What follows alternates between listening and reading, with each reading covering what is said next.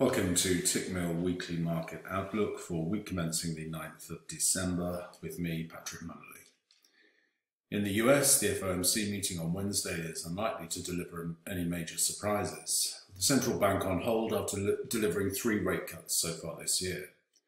Chair Powell should re-emphasize the data-dependent approach of the committee, with November US CPI inflation also due on Wednesday, expecting to come in line at 2% year over year, and November's retail sales release Friday likely rising. The case for no urgent rate cuts should remain in place. Also, Friday's labour market data further supported the notion of stability in interest rates for now.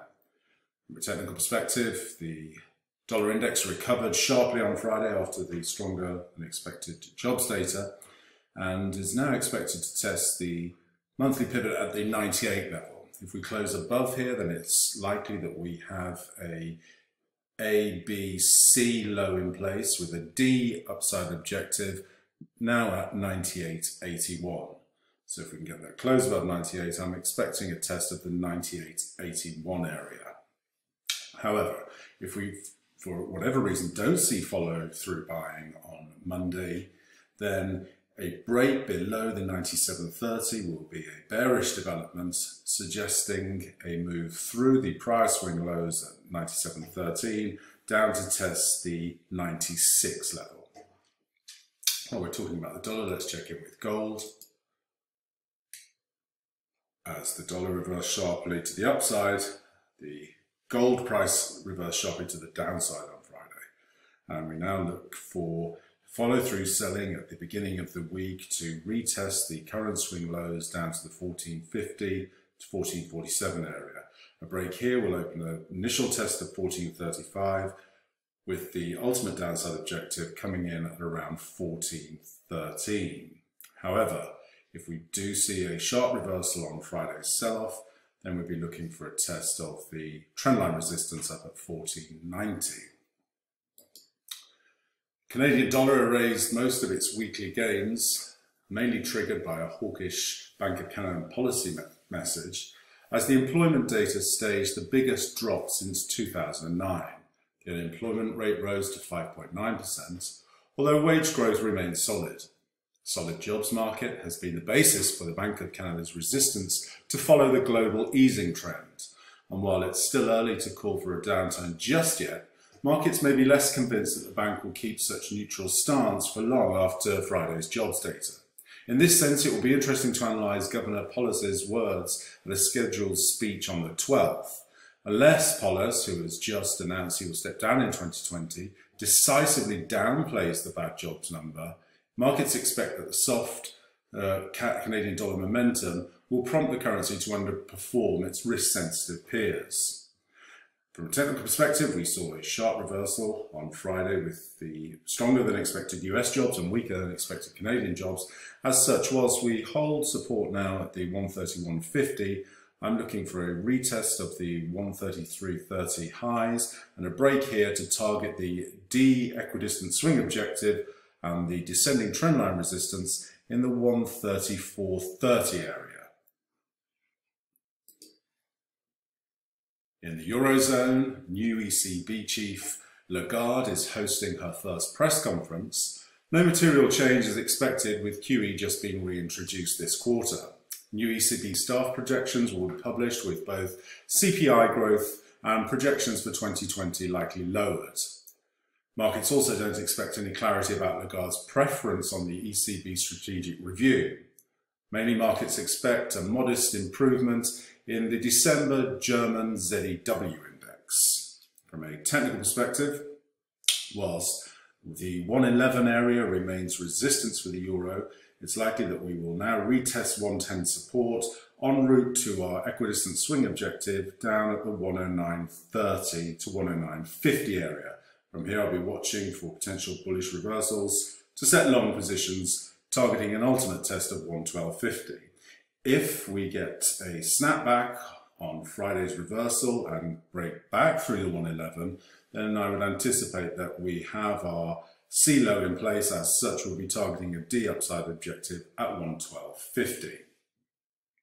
While we're talking about the euro, Let's check in with the DAX. DAX held the support at the 12,950 level, and as such I'm now looking for a retest of the prior highs at 13,400 en route to the ultimate upside objective here at 13,650. The overriding event of the week for the sterling is the parliamentary elections on Thursday. The market is currently partly pricing in the Conservative Party victory. Should the Conservative Party gain a majority, as the latest polls suggest, a large Conservative Party majority is said to have more of a positive effect on GDP than the thinner majority, as the latter would raise concerns about the extension of the transition period between 2020. Conversely, a hung parliament outcome would lead to a full pricing out of the sterling Brexit resolution, a rebuilding of sterling speculative shorts, and likely weighing on the sterling pounds. Regarding the sterling reaction timeline, the first exit polls are due at 10 p.m. UK time on Thursday, with more clarity on the key battlefield seats to come early Friday morning between 2 and 3 a.m. UK time. Data-wise, the October industrial and manufacturing production due Tuesday should have limited impact on sterling ahead of the election results. Whilst we trade above the 131 handle, I'm now looking for a test of projected trendline resistance at the 133 area. From here, I'll be looking for bearish reversal patterns to set short positions, targeting a retest of the prior resistance back down at 130. Next week, a calendar packed with market-moving events worldwide will likely overshadow the impact of the numerous data releases in Japan, which post PMIs, machine orders and PPI. The US-China trade negotiations will inevitably be the key driver throughout the week, with the yen likely finding support on any indication that the trade deal will be delayed. Friday's reversal, we are now looking at the potential to break through the 109 level en route to test the ascending trendline resistance up at 110.14 with the A, B, C, D equality target at 110.50. However, a failure below 108.30 would delay this upside target and suggest we move down to test projected ascending trendline support down to the 107.70 area.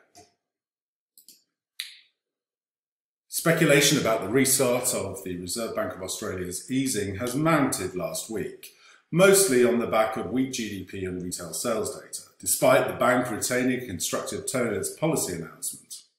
Next week will not have many local stories driving the Australian dollar, except for a speech by RBA Governor Philip Lowe on Monday, although it's not clear whether any monetary policy topic will be touched on. Most of the moves next week will be steered by global sentiment dynamics. The Australian dollar continued to consolidate just below the 68.50 level. As the 68 level continues to act as support, anticipate a break through the resistance at 68.60 en route to a test of the 69 level. However, if we fail to get a break through the 68.60 resistance and we trade back through 68, then I'd be looking for a test of the ascending trendline support down to the 67.20 area. And that concludes the weekly market outlook for week commencing December the 9th.